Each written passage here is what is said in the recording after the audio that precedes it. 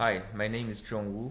I've been requested to make this video about myself by one of my fans on my channel. So here it goes. The reason why I want to start this video vlog came from my own experience. When I was working for an insurance company, I got the feeling that I was at the wrong place. My daily work didn't really satisfy me. I could do much better job if the company was actually mine. It's just a complete lack of inspiration, really. During that time, I was watching videos on YouTube, which can sort of motivate me to do something else, or actually just make life a bit easier, I guess, at work. So I started watching interviews about Steve Jobs and his commencement speech at Stanford.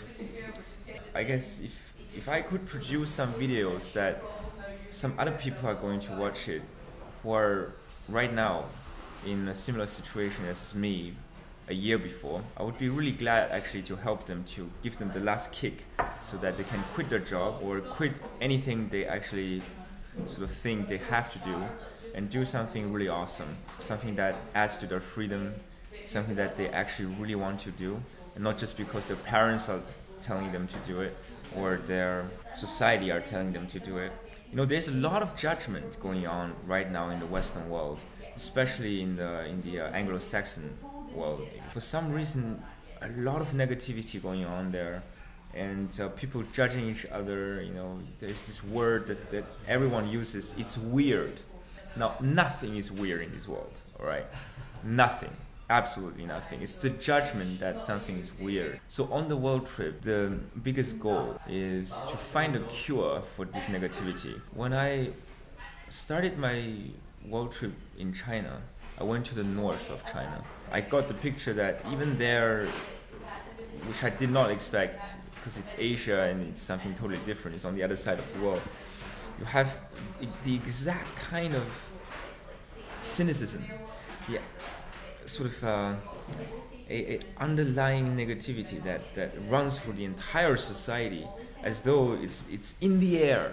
So I left China and I came to Japan, and the moment I arrived in the airport in Tokyo, I feel this strong energy going on, as though something coming from down at the ground, going up my feet, through my knees and the hip and all the way up to the top.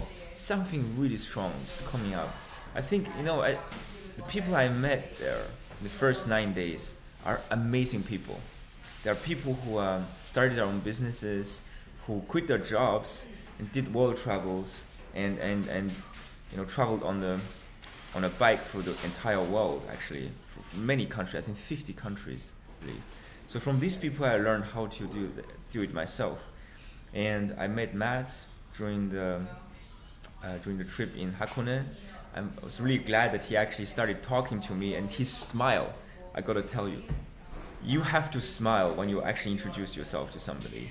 I noticed that when Japanese people, when they don't travel or haven't traveled yet to another country, especially to the West, they have a complete lack of sarcasm, which I attribute to the complete lack of the seed of negativity.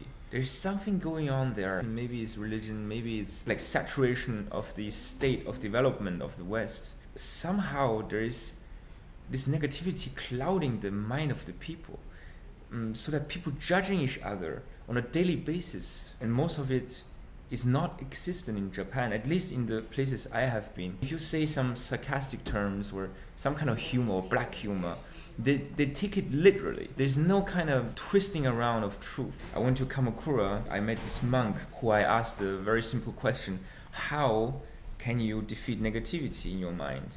And he said, very simple answer to that: a fish is a fish and a tree is a tree. Don't judge anything by its nature. So you have to take things as they are.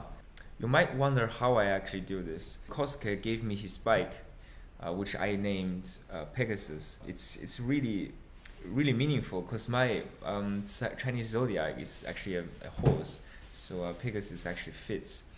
The most important thing about this travel is that you need to have a tent which allows you to camp somewhere when there is no hostel available, and you need some kind of a lot of tools. So tools to actually repair the bike, And I find it very convenient to have a Swiss knife actually. So I got this Swiss knife that has at least 20 different kind of tools inside there, even a toothpick. So you know, when you go out to clubs, and you can use that to clean your teeth. It has a pair of scissors, which is quite neat because I need that in order to cut the strings for my string project for connection of children. And the other thing that is important is you need to, I don't know, it's really easy actually to travel the world on a bike. You just get a bike, some tools to repair the bike, and if you don't have to walk, there's really no need for laptop and no need for camera and just nothing, you know. Just get some clothes, and not even clothes, you can buy the clothes in supermarkets in Japan, or you know, on the road you can get the clothes for that matter. If you need something that is very expensive, you just borrow it. I've been told that if you need something that, for example, to cover yourself in the cold, like a jacket, on the road, people will give that to you for free. Somehow, you know, in India it was possible. My friends received that generosity. The most important thing that you need to have, an attitude rather, it's not something to have, it's rather something that you are. So you need to be open. Sometimes on the road, you don't have the comfort that you have at home. In terms of finance, I would say I met a few world travelers who did at least 20 countries within 1 to 2 years time. Most of them said $10,000 is about right. You could potentially start world traveling with $5,000 if you are on budget. The most important thing is when you start the world travel, you should ideally cancel all the contracts at your home. Most importantly, you need to stop paying rent. On the road, actually, you could potentially make money. Really, you have enough time to make a business online. It's nothing wrong with it. You know, just start it. You know, maybe you lose some money, but hey, you've got some experience there, and it's not as risky as you think. It's actually less risky than if you take a job that you hate. Yeah, start your own business. Start your own business. Basically, I started off with about 5 to 6 bags, and now I'm down to 4 bags, and I think I can still cut down the number of bags even more. But I just don't want to lose too much of comfort, so it's not really a lot of things that you need, and you can buy the stuff on the road. Things not to buy. Don't buy furnitures. If you are thinking about going hiking, etc., I would recommend the shoes that are waterproof, lightweight, and hiking shoes. There are shoes called Keen. Those shoes are really cool because they are waterproof, they are lightweight, you can climb mountains with it, they have a fixed sole, extremely high quality. The price is a bit high, it's about $100 to $150, but it's really worth it. You can bring a laptop if you want. Yeah, the biggest danger actually in a world trip is that you get stuck somewhere in a country that you really love, and you know, you just can't get out. So, but you have to carry on. Just carry on and come back to the country you love most. Most likely it's not your home. So what exactly am I going to do next? After the Japan travel, which is going to be another 2 weeks from now, I would go to Taiwan and cycle through the entire coast of Taiwan. Possibly always camp on the coast instead of using hostels, because Taiwan right now is actually a really good season to go to. It's quite warm. After that, I will visit some friends in South Korea over Christmas. I would say I will spend the New Year in Hong Kong with one of my former clients, Tony. Tony, if you're watching this, I'm coming. After Hong Kong, it will be Macau, and after Macau, I have no idea. I just keep going, I guess. The most important thing that I would like to experience is actually the Trans-Siberian Express. Or the length of the world travel, it's unlimited. So I just go as long as I hit all the countries in the world. Number of the countries in the world may change.